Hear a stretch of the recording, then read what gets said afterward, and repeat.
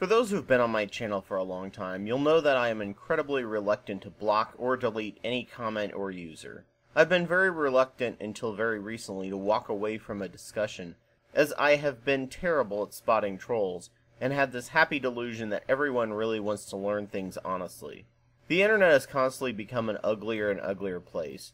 There are real people on here who are wanting to learn, but more and more of it is by paid propaganda trolls. They're so damn effective. The first to be discovered are the fossil fuel industry, who paid trolls, climate change denialists, who would comment in pro-science websites, either creating division using psychology, or appearing to be a caring, interesting person who is just asking questions. Both tactics seem to work very well in terms of psychology. This person is a regular guy, while that mean old scientists and arrogant know-it-alls are telling you need to change.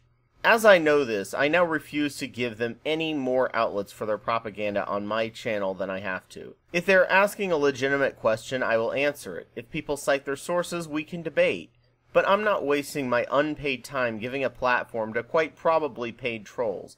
I want to make them work harder, not easier, for their job. With the post-election coverage, finally, about fake news and paid Russian internet trolls, I'm taking the same issue with Trump supporters and the extreme alt-right. I am much more hesitant, and my standards are much less strict as to whom to block and remove as others I know, but I refuse to give Russian trolls an easy job.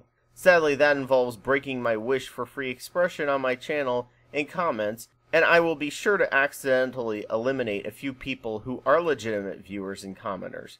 But don't worry, the paid Russian and Exxon trolls will get your point of view spread in other comment sections.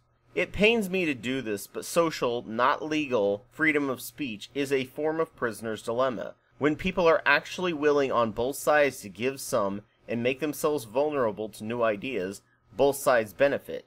But when one side makes themselves vulnerable and the other refuses to, it's just bullying and psychological manipulation. I have made myself mentally vulnerable to the wrong people for too long, and potentially allowed my channel to help spread doubt from real facts. Sadly, there are days I wonder if there's even a point in using this medium anymore, as it's all confined to algorithm bubbles, so I'm either preaching to the choir or talking to paid trolls to hear me listen. But I have no idea how to communicate with the average person who might need to hear what I have to say, or listen to people with a different point of view who may have insight I'm not aware of, and are actually genuinely interested in talking and spreading information. So I stay here for now.